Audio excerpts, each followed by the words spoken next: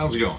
Thralls Metal here again, and I'm Necrotic Nick, and we're going to do another collection update. I haven't done one of these in a while, so I figured keep you up to date as to what I'm purchasing, because I'm always purchasing music.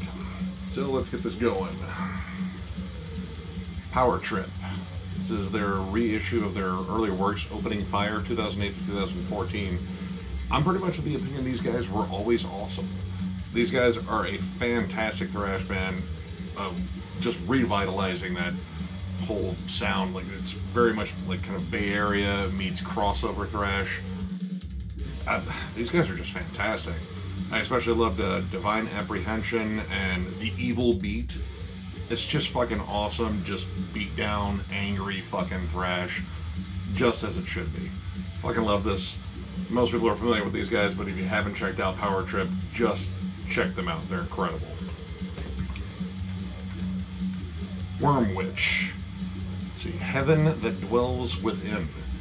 This was one I kind of picked up on a whim, and it's awesome. It's very much in the vein of kind of dissection, sort of melodic death meets black metal.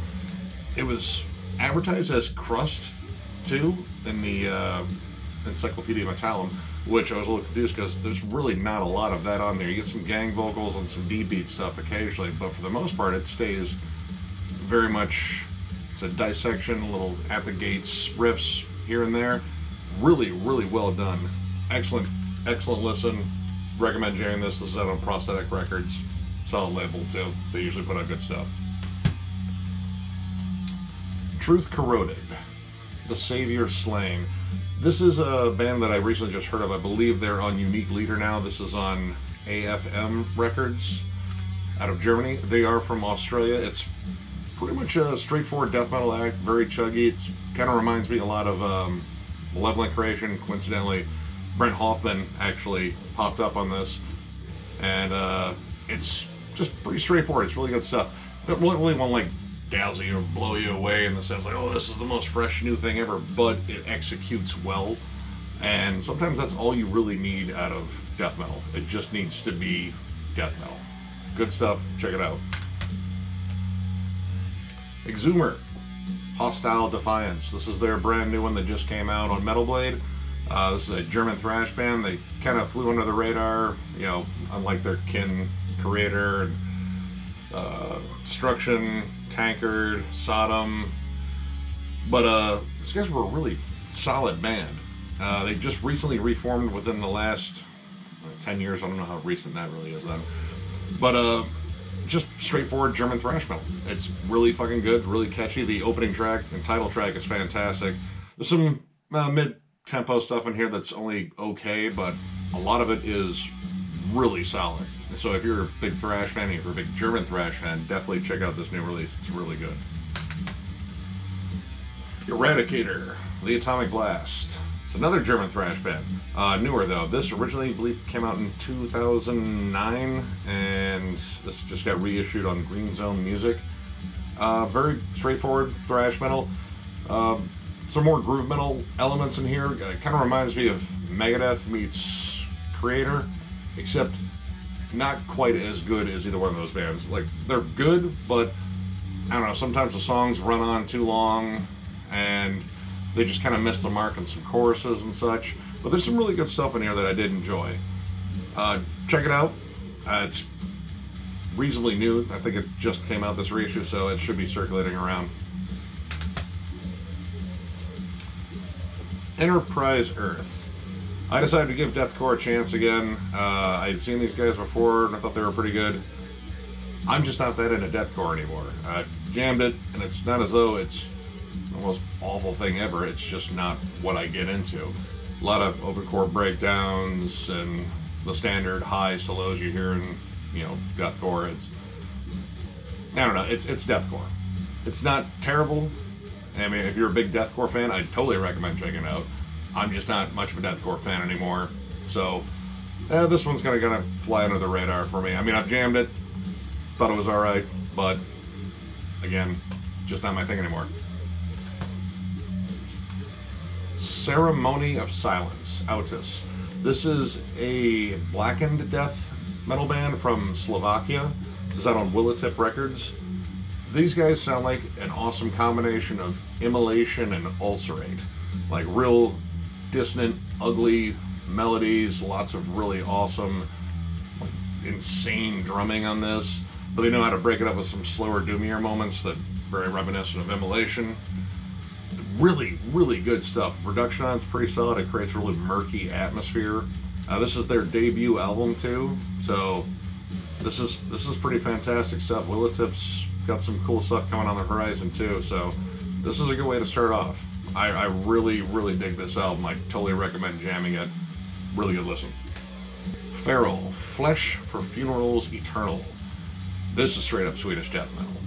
If you know, like Dismember, Entombed, Bloodbath, you know, stuff of that ilk, this is very much what you're looking for right here. This is fucking solid. It's out on Transcending Obscurity Records, which has so much stuff from across the fucking globe. I'm really digging that label right now. But yeah, this just comes out fucking swinging and just not let up. You know, and maybe if you're looking for a touch more melody, maybe not this, but fuck it, dude. If you just want to go heavy as balls, right here. This is good shit. And I'll just put these up as a pair. Got some more Drawn and Quartered. Pretty much I think I've had a couple of their CDs in every one of these videos so far. And I'm slowly collecting their entire discography because I dig this fucking band. Very much in the vein of Incantation. I've probably said that before. This one was one that came out in 2003. Just straightforward, awesome death metal. This one came out on a smaller label, and I believe part of it is a demo. This is when they were transitioning labels, I guess. And it's really good. Both of these are really fucking good. Like, if you just love really dark, evil sounding death metal, either one of these, jam them. They're fucking great. Autopsy, Fiend for Blood. I actually already have all the songs for this on the reissue of their third album, but I wanted an actual copy of the EP. It's a pretty solid EP. It's very straightforward. Autopsy. The records kind of went downhill for a little bit after this, and then they broke up and did other stuff. But this is just really solid old school death metal. Kind of a nice punk background to it too. It's really nice. Like, you definitely feel like, you know, his influence and death in that first album definitely carried over into Autopsy, and it's fucking cool. Chris Ryford fucking rules. He's a great old school death metal guy. Just, yeah, jam this shit. Just jam it. It's fucking great. Dawn of Azazel, Sedition. I picked this up on a whim out of a used bin, and it's okay. It's more technical death metal. I believe they're from New Zealand. I think it's a three-piece. I believe it's a three-piece. They play like pretty much like almost like a technical Dying Fetus-esque, I guess. The vocals kind of stay in a mid-range the entire time, and it doesn't really break, you know, go for like a higher scream or a lower roar. It really gets kind of static. And they kind of get lost in trying to build these more complex songs without, you know, throwing in some hooks, which drives me nuts. Like, I love tech death, but there has to be some hooks, otherwise you just get lost in all this, you know, fucking noodlery. But, I mean, there's a couple of good songs in here. I thought they were pretty decent, but all in all, I've heard a lot better. But still, check it out. It might be your thing. It's just not mine. And finally, this one's been one of my favorites, Glacial Tomb. This is the lead guitarist from Chemist's death metal band, and they're fucking fantastic. This is awesome. There's like hints of black metal in here, real straightforward, just stomping rhythms, very much in the realm of, you know, once again, Incantation. There's a bit of like bowl thrower-esque kind of just stomping moments.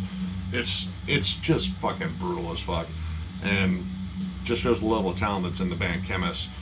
This is so far one of my favorites that has come out last year that I didn't pick up last year. This is just really good stuff. This might have made my year-end list last year if I had heard it, but didn't get around to it, didn't even know it existed until I popped into a fucking cool ass record store and they had it. So that is the end of this collection update. If you like this sort of thing, give it a like, maybe even subscribe. I will catch you later. Peace.